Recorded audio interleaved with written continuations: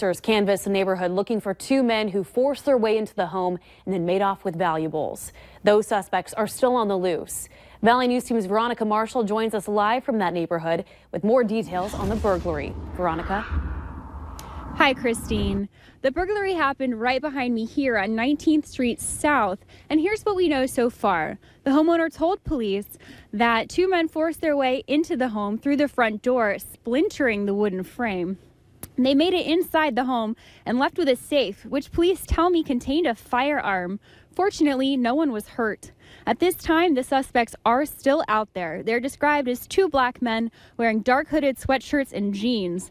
If you think you've seen people matching that description or have any other information relating to this break-in, you're asked to contact Fargo police. Now, we have such clear images of the suspects thanks to the homeowner's security system, which involved a hidden camera. Police can now use those images to help search for the people responsible for this crime. In Fargo, Veronica Marshall, Valley News Live. All right. Thank you so much for that live report, Veronica.